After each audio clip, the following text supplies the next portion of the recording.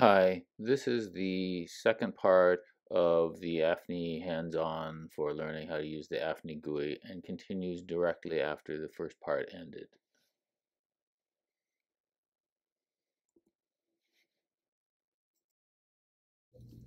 I'm back continuing to explain the AFNI Graphical user interface.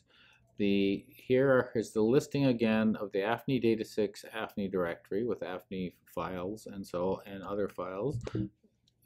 When AFNI starts, it reads in all the files it knows how to read, and the files in the directory it doesn't know how to read, it just silently ignores. So I'm starting AFNI again, and then get rid of the terminal window for the moment because we don't need it. And here's the presentation we're back at.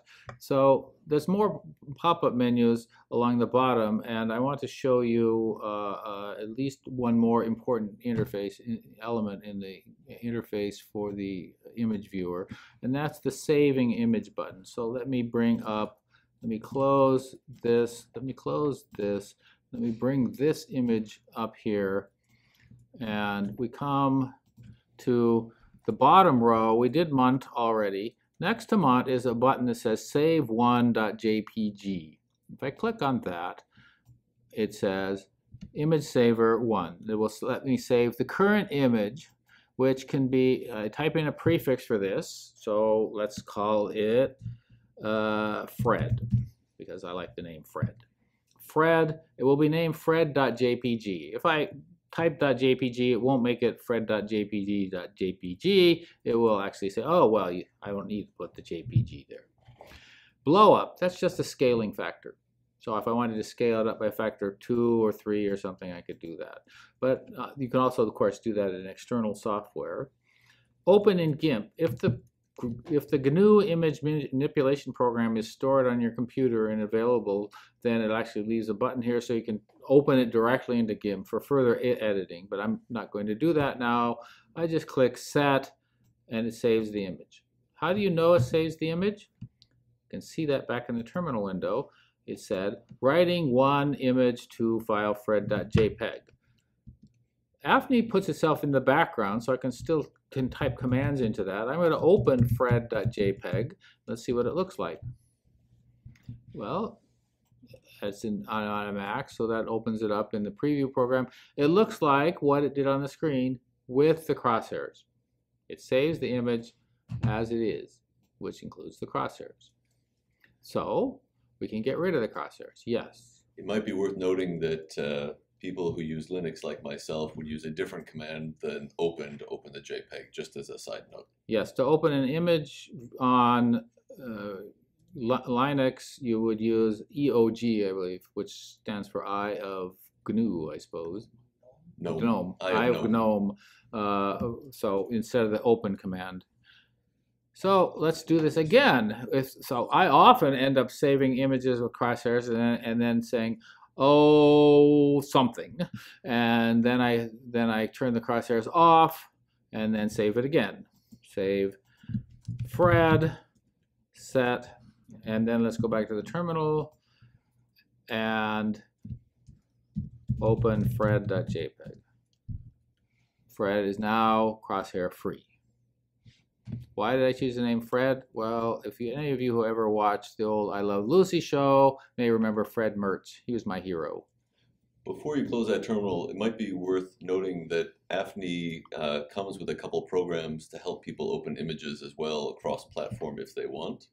Yes. So you could type AIV in the name of the file. AIV means AFNI Image Viewer, and I can open fred.jpg, and then this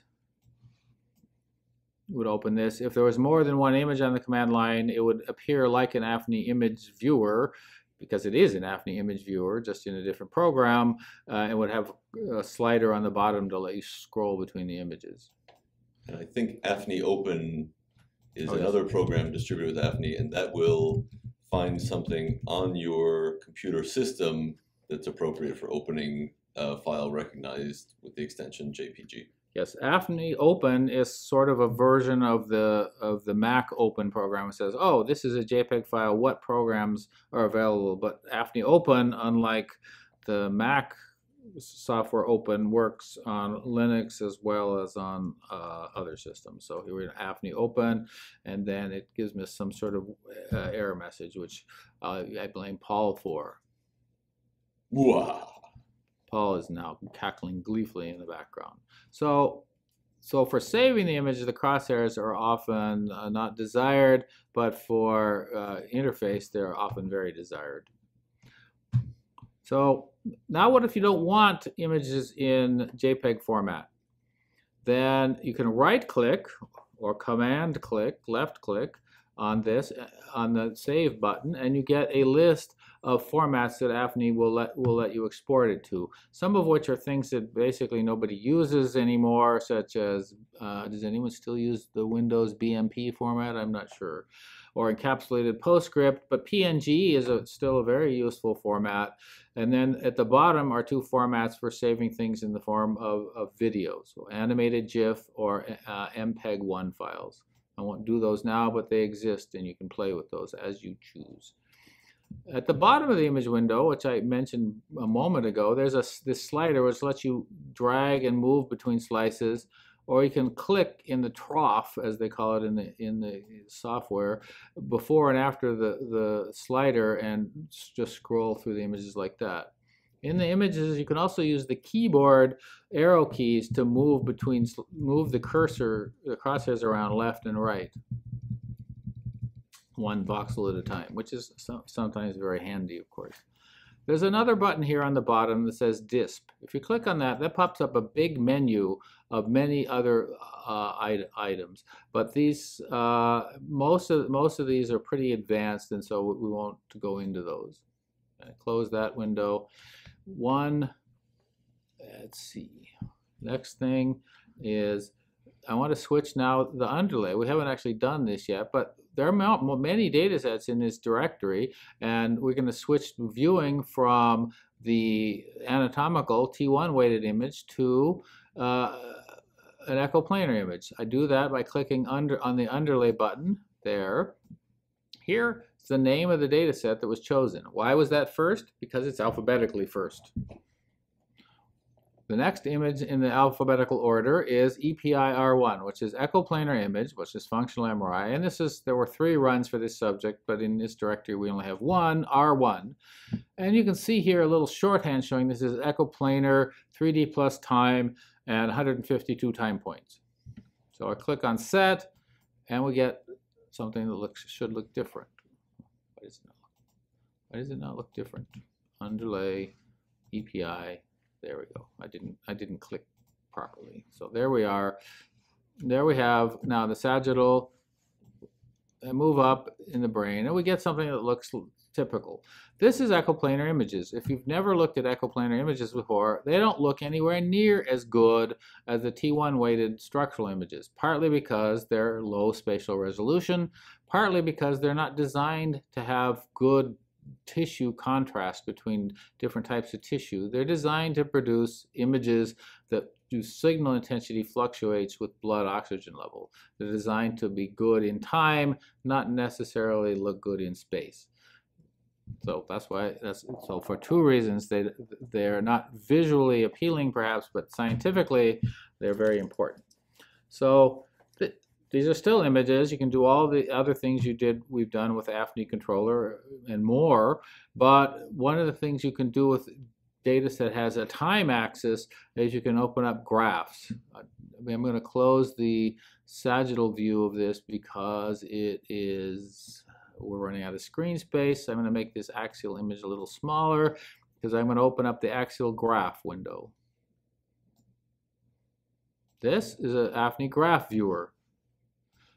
And we see what we're looking at are 9 graphs, 3x3 matrix it's called in the software, that show the graphs of 9 voxels from the data set through time. There's 152 points in time, and so we're seeing 152 time points in each of these subgraph windows. And So you can see which voxels are being highlighted in the graph by, if I move this window to be slightly larger, you can see the central cross of the crosshairs is now a little box that's 3 voxels on the side. If I make the crosshair cursors blue by clicking on the color button in the main AFNI controller, perhaps they're a little more visible. You can clearly see I have a 3 voxel by 3 voxel layout here. So let me shrink this window back down because of screen space. And there we have. So this is an AFNI graph viewer. It's linked to the AFNI image viewer, that is, in XY coordinates. That is, if I go click somewhere else in the brain, I get, I jump around. So one of the things you can see here as I jump around, you can see that there's various features in the data. One of the features is that the very first time point is bright. It has big numbers. The time point that the image we're showing at is indicated by this red ball here. Over in the AFNI main controller on the left, it says index equals. This is time index 0. Remember, AFNI counting starts at 0, which is the origin of the Peano arithmetic system, which I'm sure you're all interested in. I can move the time index by clicking index up, arrow up 1, 2, 3, 4, 5, and if you look back in the graph window, as I do that, the red ball bounces. But in the graph window, I can also use if I move the cursor over the graph window, I can also just use the arrow keys on the keyboard to move forward in time. And the index controller changes to match.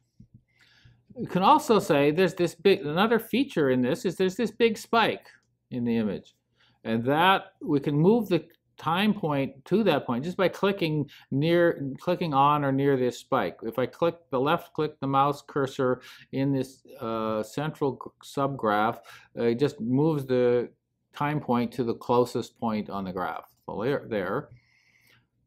And so if this was your data, you might be interested, what's wrong with this thing? Why is this one so different? If I move backward and forward in time by using the cursor keys on the keyboard, I move left cursor moves me backward in time 1, then right moves me forward again. If I move back and forth through this time point, we see the image changes shape moderately dramatically compared to sort of the other times nearby. I move back and forth the one time point just before this change, nothing, you see some fluctuations, but nothing dramatic in the image. But as I move back to the spike, it's dramatic. But it's still not obvious what happened. It's just big. It's a lot more obvious if we switch to the axial view or sagittal view image and we move back and forth through time. It's a little more obvious. This is motion. Now, in fact, in this real data, there wasn't a lot of motion, so this is actually synthetic motion put here to illustrate the point of that looking at your data is important to see if it's got corrupted in some way. Yes? I'm sorry, could you remind me how to get to the exact coordinate you're at? The space coordinate or the time coordinate? Space coordinate.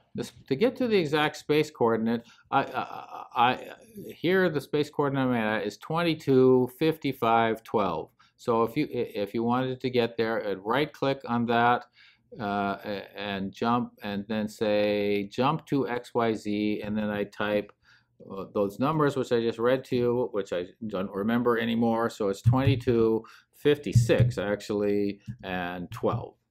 Set. And then nothing actually changes because I'm already there. If I wanted to go to the mirror image location in the brain, left, right, well, X is the left-right axis. So I would change to the mirror image location, or at least in the coordinate system, would be minus 22. So that should jump me over to the right side of the image. And as long as you're going to bring it up, how do we get to the same time index? The same time index, if you want to be exactly the same time index I'm at, you would type it into index, the index here thing. If you know what time index you want to be. If you just want to move approximately, you can click somewhere in the image. So I say, in the graph window rather, you say, oh, it must be around here. And then you say, oh, wait, I'm at 51. And then say, oh, I have to move back 7, which in this case I'm doing with the arrow key. Another question. I noticed before the spikes were in the upward direction, and now here they're on the downward direction. Is that a left-right thing, or what determines if a spike is up or down, or can we know? Most probably, the spike in this case, which is caused by motion, is that if you imagine the voxel grid in space is determined by the magnet gradient imaging system, not by it's not attached to a person's head, is attached to the several ton scanner. And so if a person moves their head through the scanner, a bright voxel, what was a bright tissue in the voxel, the person moves their head, dark tissue may move into there, slightly less bright, and that will be a downward deflection, or it could be the opposite, a voxel which was sort of average brightness, some bright tissue. In this type of image, CSF, cerebrospinal fluid, is brighter, the brightest tissue, so that CSF moves in. You'll see brightness. And the edge of the brain is very dramatic because, of course, outside the brain, the images are very dark, and at the edge, it's bright. So you usually see a lot of stuff at the edge of the brain, a lot of spikes. This place I happen to click on, which is different coordinates, which you can see over here, not only do we have a spike there, but we also have below it sort of this long, slow drift, which doesn't have any other real. This is probably caused by smaller subject head movements over a long period of time. And these long, slow drifts, when we get to the analysis part, are something that interferes with the signal changes we actually like. And therefore, the pre-processing will have to deal with these long, slow drifts. The pre-processing of the data has to deal with the data as it is, not as we wish it was. We wish it was flat, and then bold signal changes would cause things to go up and then go back down, and it'd be easy. And we wish there weren't any spikes in the data. We wish the subjects didn't jerk their heads around sometimes. All of these things we may wish for, but that doesn't get us ponies, or in this case, beautiful, clean data. We have to massage the data to make it nicer, and that's what pre-processing is about. But we'll talk about that in the analysis talks. So if I jump back to where I was a moment ago, over in the left here, this is not a bad place to indicate. So this is at coordinates about 50, 8, 6, and 12. So not a bad place to indicate what's going on here is we see the images, the time series graphs rather, have a distinct different quality than the place we were just at. I can switch back to that with jump back. We see spikes, this drift, but we don't see any other real structure in the data. It's just sort of noisy. But now I jump back again to my coordinates, 58, 6, 12. We see structure in the data, a lot of structure in time. Like the central voxel, the one below it, the one over here in the upper right corner. This is the task. And this is a data set where the subject was given a task that was on for 20 seconds and off for 10, and it included an auditory component, and I happened to be over in the left auditory cortex. So that's not surprising. The subject listened to things, and there we are.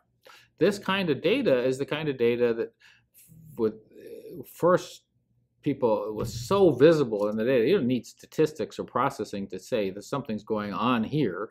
What you need is statistics and processing to, one, deal with the weaker cases where it's not so obvious visually, and two, to convince a journal to accept your paper. The two most important things in the world. So now there's one more task in the list of quick tasks, and that is, so here there are a bunch of key presses which you can press into the graph window to do things. For example, capital I and lowercase I. Here I'm in the graph window. I click in this. What does capital I do? Want to try it? It seems to be eating my time series. That's right. It does eat your time series from the left. I means ignore. And so it starts ignoring the first time point, then the second, the third, the fourth, the fifth, and sixth. Lowercase I undoes that one at a time.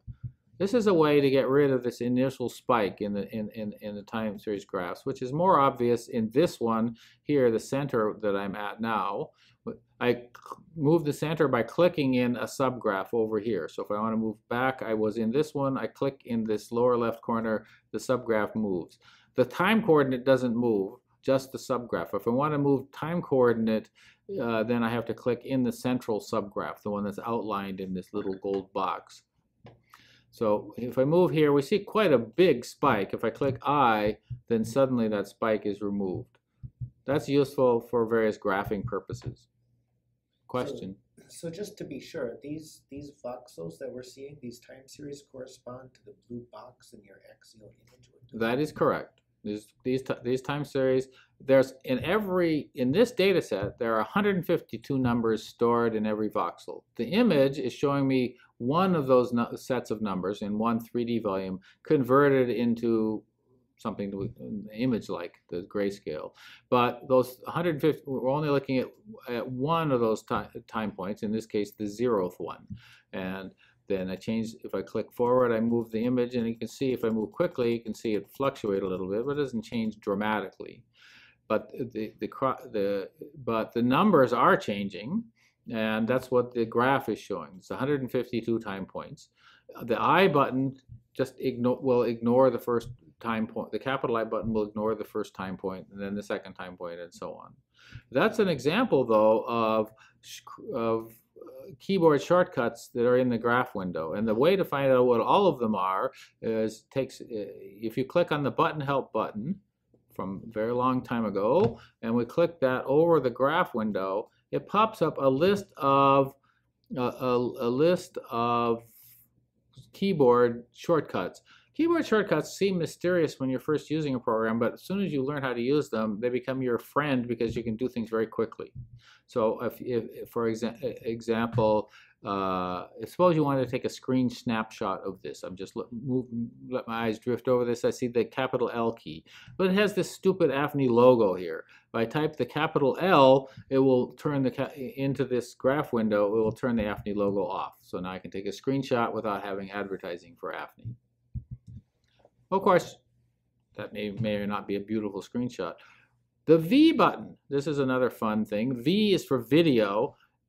That I could make a sort of a movie of this image by holding the cursor, by clicking in the graph window and pressing and then pressing the left arrow key or right arrow key and I make a movie. But that means I have to hold this key down. If I press the V key, it's over the graph window, then it starts a video through time. Nope, my hands are off the keyboard, which you can't see, but I'm waving my hands in the air. And it will do this, well, basically forever until I do something to stop it, which is the simplest way to stop it is to press the space bar. So that can be useful to see if the image does something weird, jerky, for example, which occasionally happens not due to subject motion, but because the scanner problems. Yes? What if I really like that time series and I want to do something quantitatively with it? Is there a way I can save out the numbers of it? Wow, that's a great question. Yes, there's at least two different ways to save it. In the lower right corner of this menu, of this window, graph window, you see there's a menu that's labeled Opt, which is cleverly short for options. If I click on that, it pops up a menu, and we see here something that says Right Center. That will write the center numbers, all in this case 152 of them, out to a file, and like that. And it just writes it. It doesn't ask you for a name because if you do this a lot, it becomes very tedious to type the names in. So the name is simply, we go out to the terminal window. Oh, it doesn't print the name out anymore in the terminal window. Why does it not do that? Who wrote this program? Oh, that was me. Never mind. We can see it here, though. It saved it.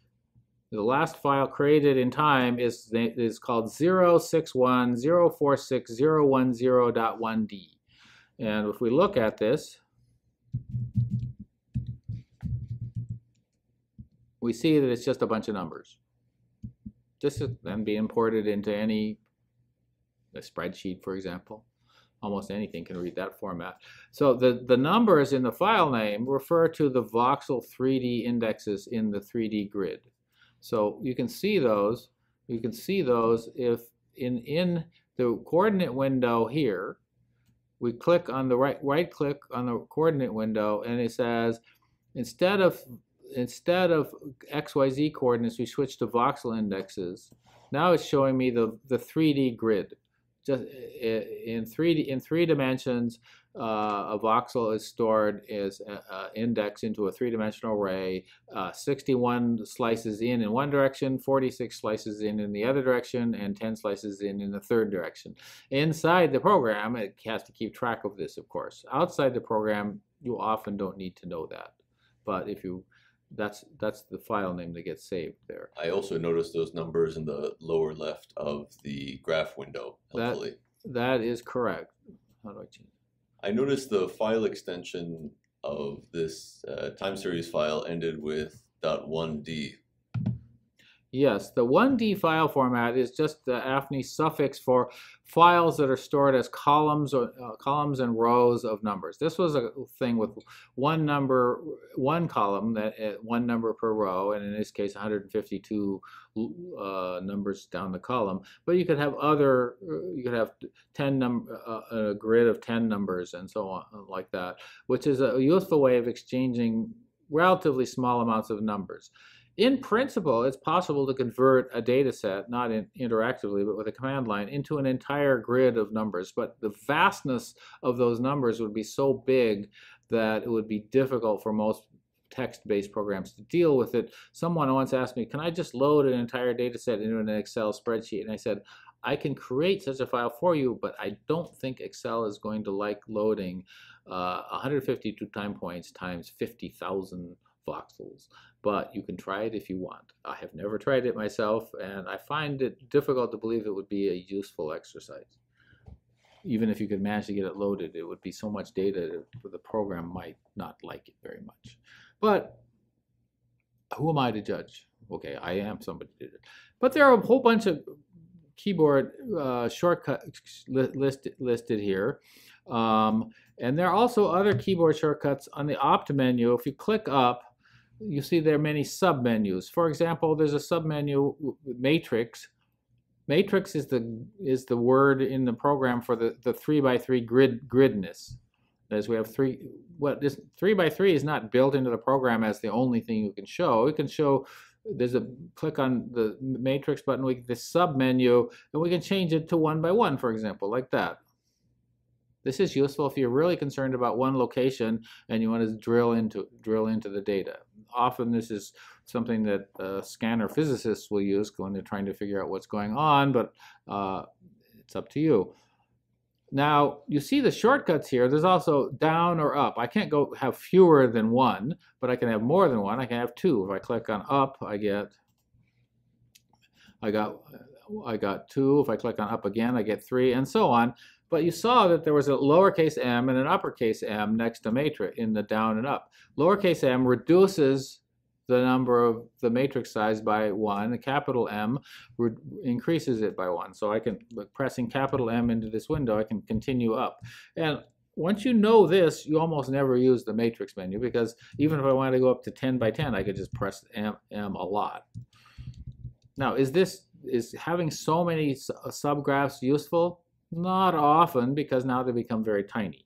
But nevertheless, it is, for some purposes, it's useful. So the program allows, I can't remember what the upper limit is, but it's in the 20s or 30s, which is generally more than makes any sense. And would there be any corresponding change in the image window if we could see it? Yes, because I was hiding the image window from you because I'm a cruel monster of a human being. But if I'll make the image window a little bigger to make this perhaps more obvious. So watch the crosshairs in the image window as I increase the matrix size with the M key over here. You see it's getting bigger. And this is actually one use for having a very big array. If there's something funny going on in the image, you can you can't see any details in the subgraphs, but you can sort of see patterns. Like here we can see a pattern that they're all very small, and then over here they're bigger. And that's, of course, because this is the left side is off the edge of the brain. But if there was some peculiar artifact in the image, perhaps you might be able to see it if you did this. This is mostly, again, has been used by MR systems physicists or engineers. So I press the M button and the little square that indicates. 3 by 3 was chosen because it's sort of a nice place to start. It's easy to go down to 1 if you want, but it does give you a little bit of synoptic picture of what's going on. And you can see, even in this, as we click around, you can see this is unsmoothed data that neighboring voxels, some of which are very similar. This left, middle, and middle are quite similar, and then the one above that is quite different. So this shows you that fMRI does, in fact, have spatial resolution. There's a lot of apparent brain activity in this middle voxel, and the one in the top middle, there's basically nothing. So the opt menu has many other things. If you have, if you notice the vertical grids here, the program just chooses some vertical grids, but you can get rid of them entirely, or you can change the grid spacing. You can change it up and down automatically with the G keys. You can choose the spacing. If you say you had a spacing that was regular every 30 TRs, then you could choose 30 and click that, for example. Or you could just make it some really, if you don't like the grid at all, just make it some really big number like 10,000, and then the grid is gone. You can also change the colors. The colors that are used are the defaults here: white background, black graph, and so on. But you can change these if you want for some purpose.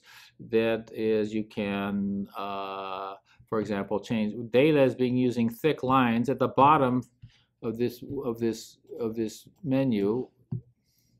The bottom of this menu, colors, etc. menu, we see that here thick is defined as 2 pixels wide on the screen. I can make thick 4 pixels wide and get a fatter graph. This looks a little cartoonish, but sometimes if you want to save this or something, it will look better if it's thicker graphs.